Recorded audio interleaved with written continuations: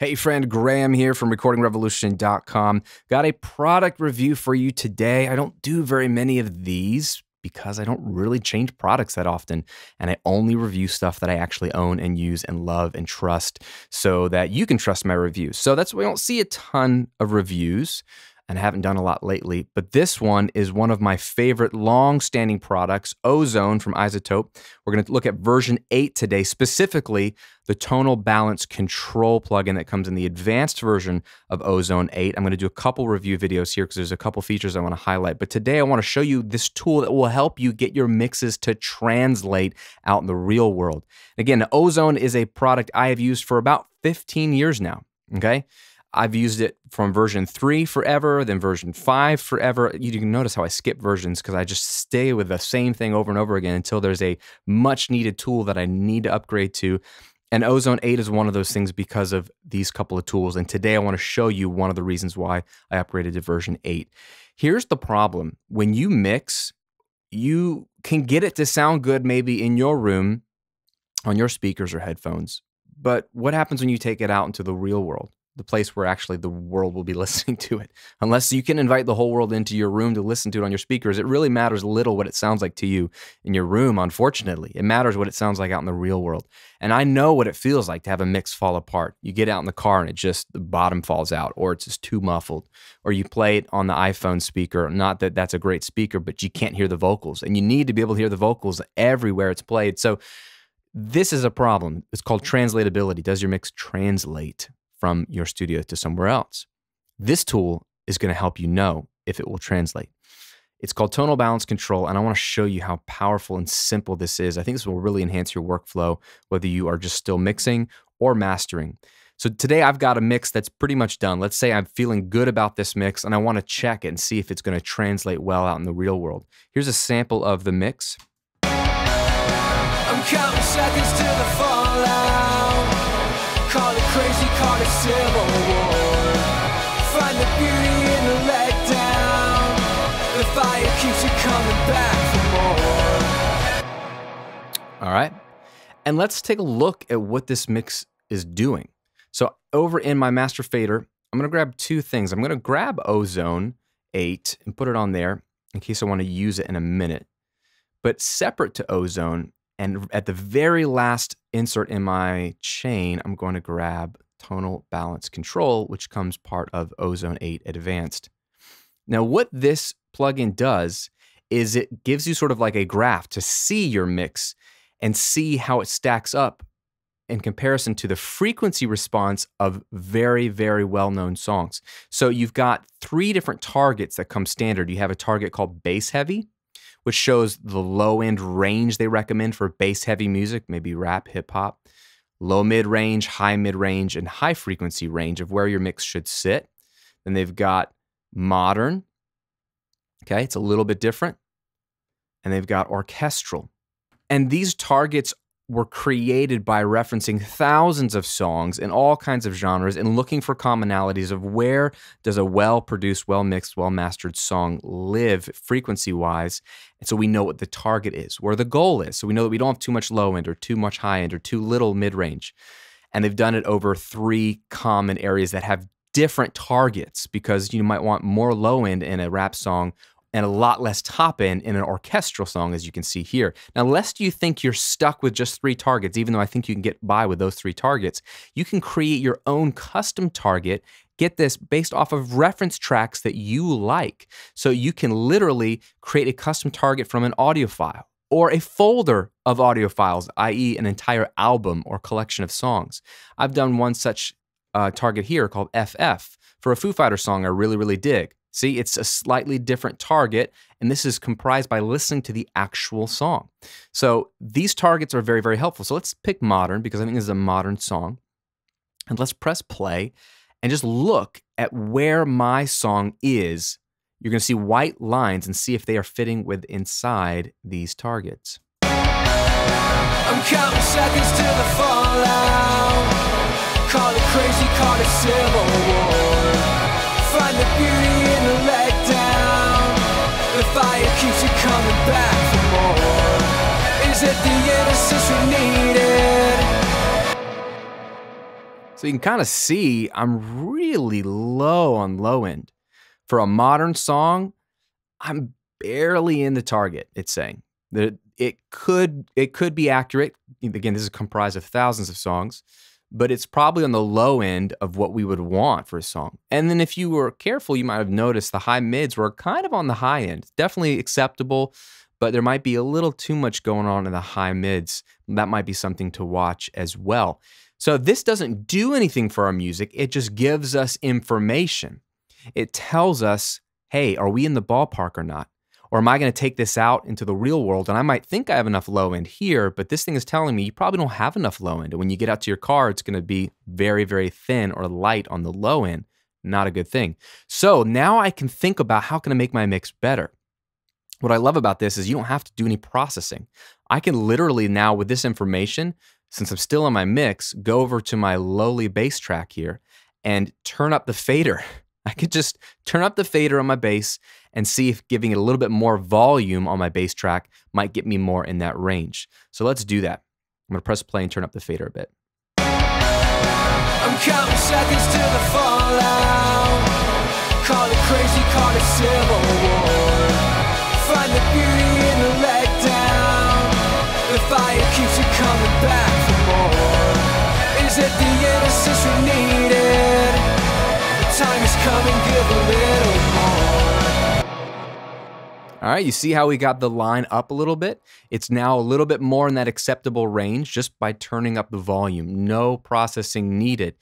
That's one way to approach it. Of course, we could go to the EQ on the bass and adjust the EQ. We could look at the kick drum, see if it's more kick drum is needed, because we don't know exactly what the low end problem is, but we can then still be the masters of our destiny as the mix engineer. We can still make creative decisions just knowing that we got to make sure the low end is correct, and this gives you that information. Now here's what's cool about how tonal balance control can connect with, let's say, Ozone, which I have on my master fader.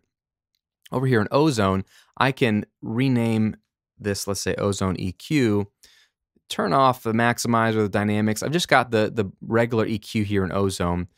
These plugins can talk to each other. So now, down here where it says select a plugin, I can choose Ozone EQ.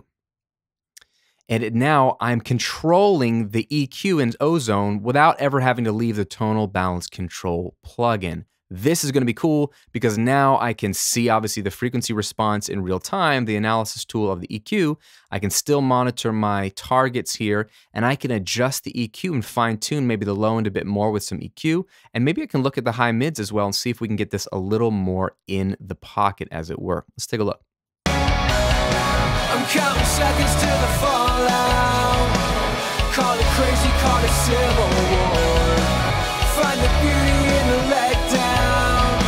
The fire keeps you coming back for more. Is it the innocence we needed? The time is coming, give a little more. Down. Yeah.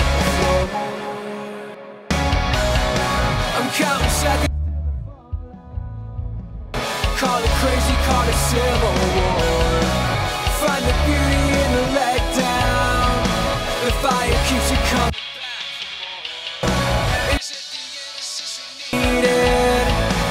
Time is coming, give a little more. The beauty's living in the breakdown. The silence takes me as I hit the floor. I'm counting seconds to the fallout. Call it crazy, call it civil war. Find the beauty in the letdown. The fire keeps you coming back for more. Is it the innocence we needed? The time is coming, give a. So I'm doing a little bit of EQ adjusting on Ozone, which is right here, and you can take a look. Those are the EQ moves I was making. I'm actually controlling Ozone from Tonal Balance Control, all while looking at this target. Now, I might want to say, let's go to the kick drum and bring up the low end on the kick drum and adjust from there. I might want to mute the EQ and see if we're making any improvement. It may need to be specific EQ or compression on my individual tracks, but the point is you can see how all of this is giving us information to know if our mix has the right amount of top end, high mid, low mid, or low end, It even tells you up here in the crest factor on the very left if you have too much dynamic range in your bass where it's all over the place, like loud, quiet, which would be too much of that. On the right would be overly compressed, just a squashed bass with no dynamics. You want to be in the sweet spot, and it looks like my low end has been right in the sweet spot, which means I got the low end well there, which is good. But that's another piece of information it's giving you to look at. There's even a fine view, so you can take a look at what it looks like in a more rounded, specific range here. I'm counting seconds to the fallout. Call it crazy, call it civil war. Find the beauty in the letdown. The fire keeps you coming back for more. Is it the innocence we needed? The time is coming, give a little more. The beauty's living in the breakdown. The silence takes me as I hit the floor. I'm counting seconds to the fallout. Call it crazy, call it civil war. Find the beauty in the letdown. The fire keeps you coming back for more. Is it the innocence we needed? The time is coming, give a little more. The beauty's living in the And there you go. There is tonal balance control. I'm just scratching the surface of what this tool can do for you in terms of giving you some parameters with which to work in.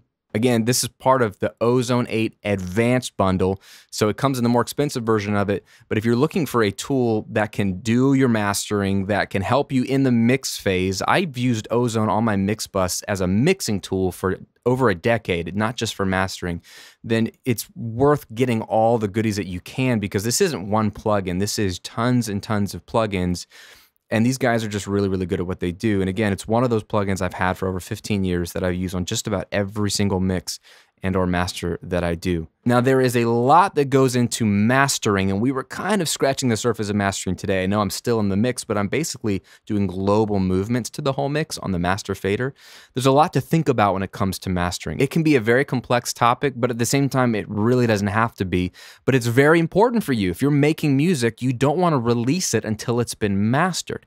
Now, you can master your own music. I master my own music 99% of the time.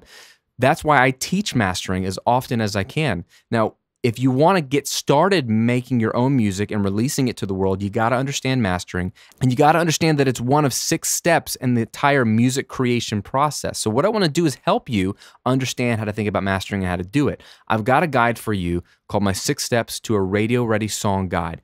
In this guide, I show you all 6 steps from song idea to release. When it comes to mastering, step 6, we go in depth on what that means, what it doesn't mean, how to think about mastering, and how you can actually start mastering your own music at home. Even if you don't have Ozone, this tool obviously will help you a lot, but you can get started with stock EQs and compressors and the tools that you need. But you need to understand what mastering is, what it isn't, and where it falls in the song creation process. Again, this is a free tool I've put together for you. Download it right now at RadioReadyGuide.com. It's my gift to you for watching these videos, for actually taking these things and putting them into action. You guys are some of the best students out there because you actually go to work. And so I want to give you more tools so you can get to work and actually get results. So download it. It's a free PDF, very simple to read, but it will give you a map for music making, and mastering is a huge part of that so that it's ready for release into the real world. So grab your copy at RadioReadyGuide.com.